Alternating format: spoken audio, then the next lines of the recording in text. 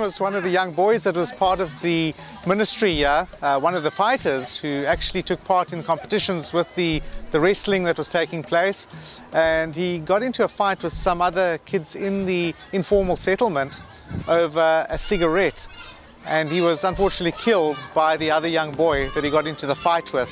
And so we've had this life lost in a really senseless way because of fighting over just one cigarette. And this is the kind of life that the young guys live around here. Very, very tough, but we got them fighting for a new cause.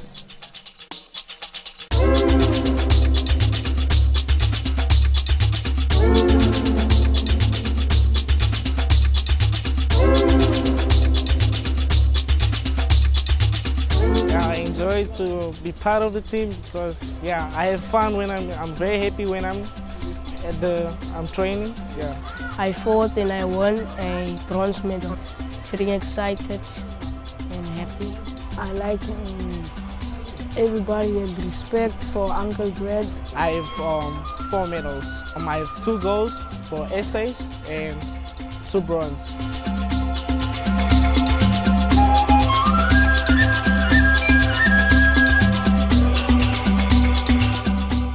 This area hasn't got any drainage system. It's an informal settlement, and so when it rains here, it's really terrible circumstances. The mud is just all over the place, and sometimes it goes to 3-4 foot deep. I mean, they've probably missed 30-40% of their training.